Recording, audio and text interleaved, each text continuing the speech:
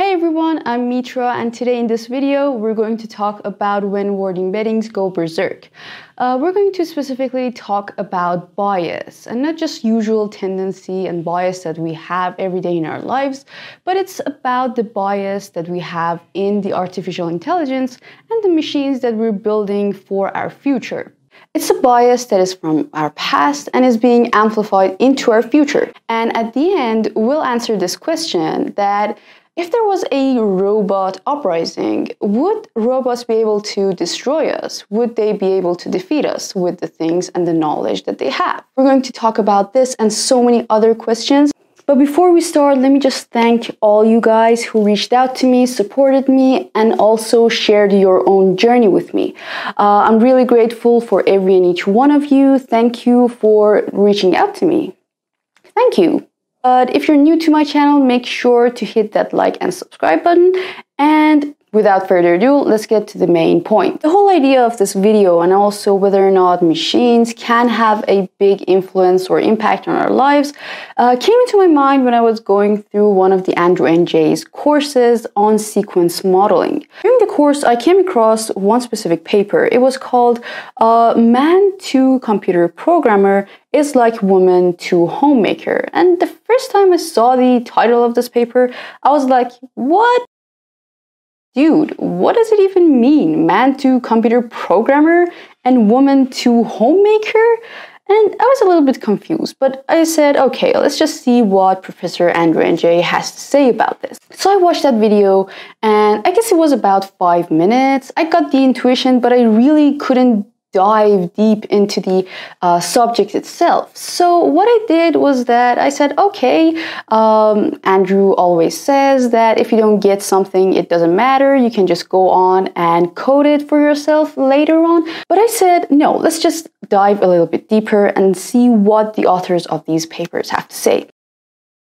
So I started researching. I went on the internet, read about the main paper, read some other papers, and also blogs and other explanations that people had to say about this specific subject. And after doing all that research, here I am with a lot of knowledge to share with you guys. First, machines are like babies. So just like how we watch our parents to imitate their behavior and learn as best as we can, machines are just the same. They try to understand what is right and what is wrong.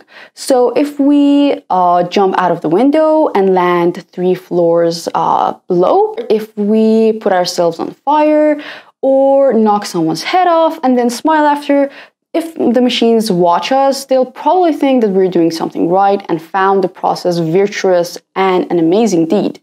And this is exactly, or maybe a little bit milder case with how machines are trying to learn from us. Because we program them in a way to understand us as best as possible, they try to get out and understand every and each nuance in our behavior, in our language, or even in our mindsets, no matter how outdated or wrong they may be. And that is why sometimes machines, just like kids, learn some things that we really don't want them to, like some biases or some beliefs that are not particularly instructive or the best thing that we can give our children. To clarify this point a little bit more and understand the importance of bias and the mindset of our machines, let's just say that we built a robot that is going to interact with people. Well, we put this robot inside a room with a white woman, a white man, and also an African-American boy. We trained this robot on large corpuses of text from Google, from history books, or anything that we could access. And we didn't even change a thing in it. We didn't modify its mindset or behavior. So what would happen if this robot handed the white man a beer to enjoy himself and the woman a laundry detergent, used the N-word to be friendly with the African American, and guide him to the fields for harvesting cotton? Well, it would be a little bit creepy, right? You may say that situations like this are imaginary and won't ever happen. And also robots are cute little creatures that are going to serve the humankind in present and future. But in fact, if you do a little bit of research, you find out about so many disasters that came along because of this bias that we had in our machines. Like how Google back in 2015 recognized and tagged some African Americans as gorillas. And also how Google back in 2016 thought that all the Muslims support terrorism and not report it. So it would correct anyone who would search Muslims report terrorism. And also how our search engines are showing women less high paying and more lower paying jobs. In the main paper that we talked about in this video, the authors actually try to address some biases like gender biases, the racial discriminations, and every belief actually that would pigeonhole people into certain groups and would stop them from, for example, aspiring to the careers that they want, or even like simply be offensive to them. But in order to understand the solution that the authors gave, we have to first understand the problem. Well, first, we have to ask a rudimentary question. How do even machines and computers understand what we say, what we do, and how they recognize us even? How do they learn from us? Well, the answer differs in different fields.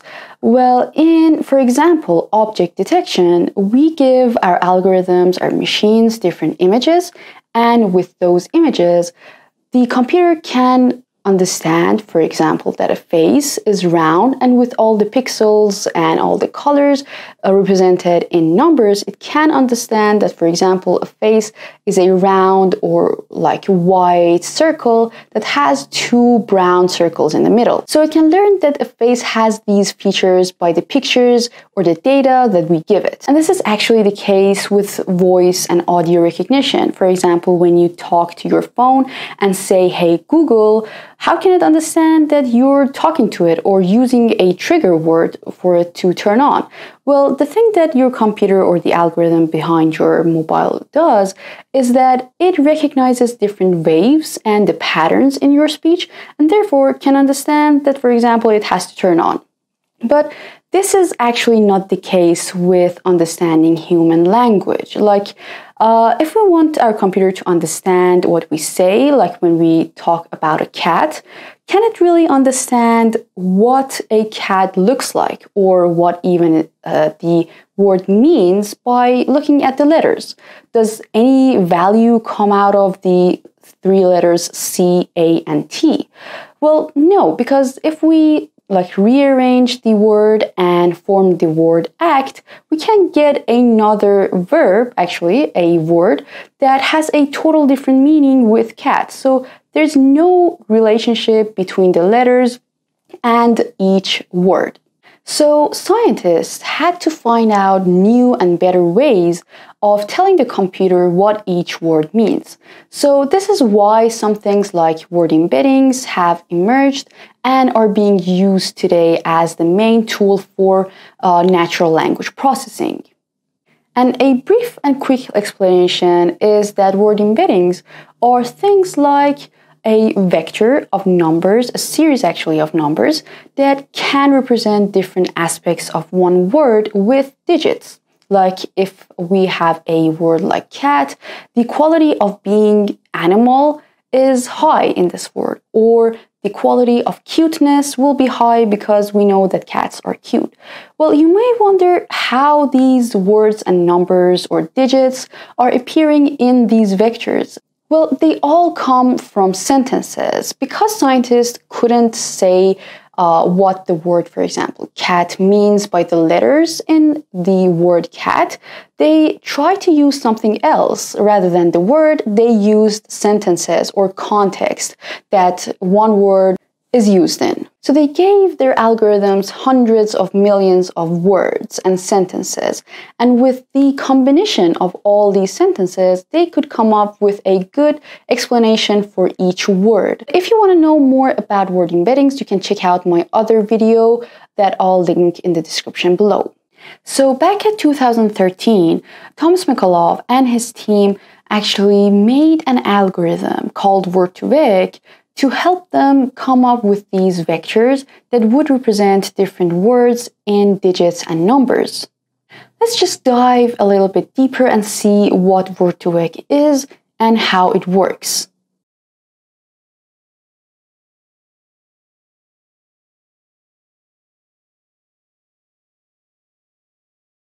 Okay. Hey everyone, it's me, Mitra. And I'm really cool, but I don't know how to act like one cool person. Let's be that great and have that great influence so it can really destroy our future. No, it can't. But I'm just destroying myself by not knowing what to say. Yeah. Also, thank you very much.